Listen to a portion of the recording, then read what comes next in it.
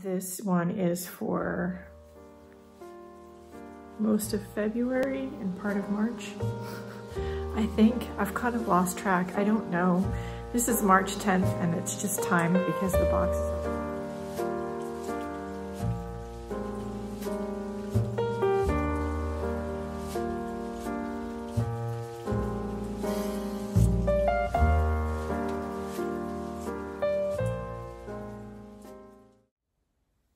Please like, share, and subscribe.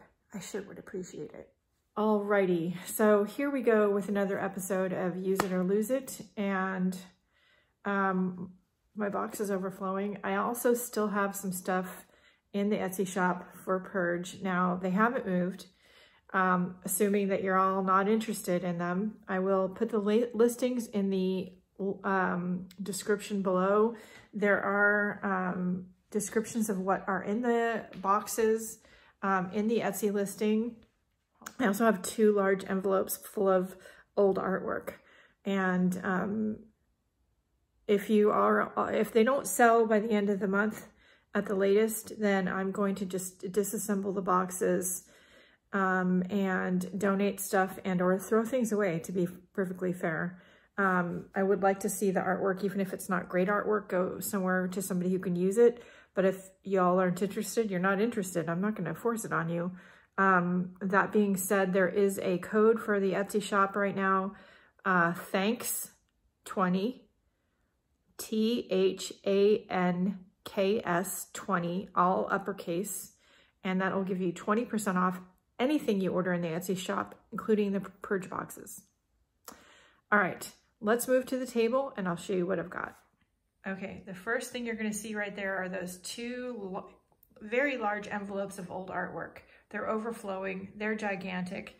If you want some of my old artwork, or a whole bunch of my old artwork to play with, to collage with, to make junk journals out of, there you go. There's 2 big envelopes. We also have these 2 large priority mail boxes, stuffed, packed, full, and ready to go. Again, if you are interested in buying one or both of them, the listings for those and these envelopes are in the video descriptions. Let's get to this box right here, shall we? We've got an open medium size priority mail flat rate box ready to go.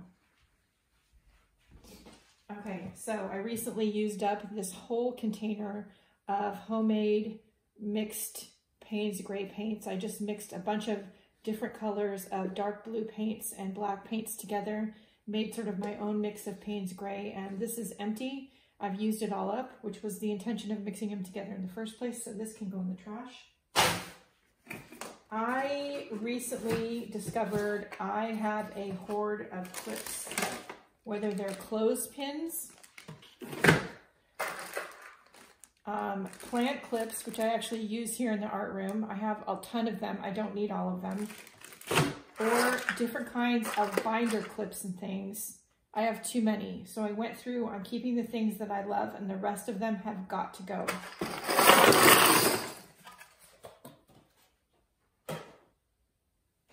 I have this wood garland of cactus plants. Not sure why I bought that. I never used it. It's got to go. I have a plastic watercolor mixing tray. I'm not even sure that's going to fit in the box, so that might just need to go in the trash. I used up a bunch of paper this last month and chipboard, making journals and working on projects. These are the scraps. Now, normally I would throw these away, but I bet there's some junk journalers of you out there that could probably use these for something. It's some nice sort of Strathmore watercolor and thick mixed media paper. So I'm going to actually put that in there. I used up like 6 rolls of double stick tape. This is just one that I have left. These pens are all dead. I used them up. I used up this tiny jar of collage medium. I have a random felt snap like pocket envelope thing. I don't need it for anything. What was in it got put somewhere else, so that's gonna go. Making sure I'm on camera. Yeah. Okay, so I have an empty watercolor box. And it doesn't have any half pans or full pans in it, but the box is fine. It's barely used. It had my Kramer paints in it, but I put them somewhere else, so that needs to go. I have these 2 antique or vintage watercolor boxes. I was going to use them for a assemblage project, but I never did. They do have some paints in them. I'm at this point, I've had these like 5 years. I'm never going to get to the project, so they're going to go. I have some compression gloves. I have a lot of these. I don't need this particular pair. I mean, you know, it's just me and I only have 2 hands. How many gloves do I need? So anyway, a right and a left. I have these vinyl Traveler's Notebook pockets. So these are for a traveler's notebook. There are some vinyl pockets, not using them, so they gotta go. I have some puzzle pieces and game pieces. Again, I collect these kind of things for assemblage projects and mixed media projects. My drawer I keep these kind of things in is full to overflowing. And when that happens, and I have more that needs to go somewhere, then they either need to go away or I need to use them up. In this case, we're going to make them go away. There is also some letter tiles. Some of these are from Scrabble. Some of these are from another game that I don't remember what game was. I think it was something I picked up at the thrift store. Let me just gather them all. Hold on. Again, this is something I kind of have a lot of, and they need to go or they need to get used up. The box is empty now, yay. So I have all of these, and there's random trash stuck in there. There's nothing wrong with them, and they aren't necessarily letters that will spell anything, but my drawer is full. They have to go away. And then I have one random mini domino.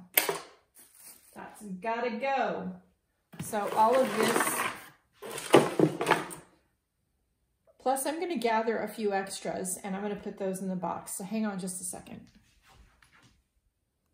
Okay, found some more stuff. So I found a small collection of random envelopes or bags, little bags, and one tag. There's actually two of this one. Great for junk journaling. Tuck those down to the side so they don't get damaged. A bunch of paint chips. Now I have an upcoming class I'm teaching with Bea Grob and Shel C and Peg Robinson and Petra Fuchs and Marie Linder. Anyway, I'll put a link to the class down below. These paint chips do play a part in my part of the class. I have a bunch of them left over. They're also great to make tags out of for your junk journals, or these ones that sort of open like books are great to make junk journals and art journals out of, to get collage images out of. I have a lot of extra ones, so I'm going to put them in the box. I have a random scrap paper journal I made recently. The cover is a print from one of my Art Foamies from the Art Foamies website, and you can find the link for that in the video description. The inside paper is extra paper out of one of my moleskins. I took some paper out of the back of it. I have a black drawing paper journal, which I made a while back out of some really nice black, kind of thicker black drawing paper, and the cover is one that I've drawn all over with a white gel pen. Some printed, I think these are dryer sheets, where I just kind of printed on them with like jelly plates and stuff. Random pieces of printed and painted scraps of paper. Again, great for junk journaling. A sheet of this pretty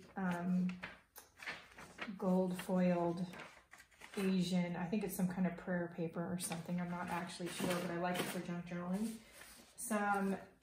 Also some printed and stained papers that I personally did. And then some jelly prints that I did. So all of those are going to be in this box. This medium box will be for sale in the Etsy shop. These other ones are already listed in the Etsy shop. And if you're interested, please look at the video description for links down below for everything mentioned. On to the next, right? Okay, that's it for right now. Please support the free content here on YouTube and over in the Facebook art groups how you can by shopping in the Etsy shop or using, becoming a patron over on Patreon. Not just for me, for any of your favorite creatives. We're all struggling right now as a world society, and especially those in the creative industries. So please support how you can. And please wear a mask, stay safe, stay healthy, stay creative. Don't forget to go out and do something nice for yourself because you deserve it. And I'll see you later. Bye, guys.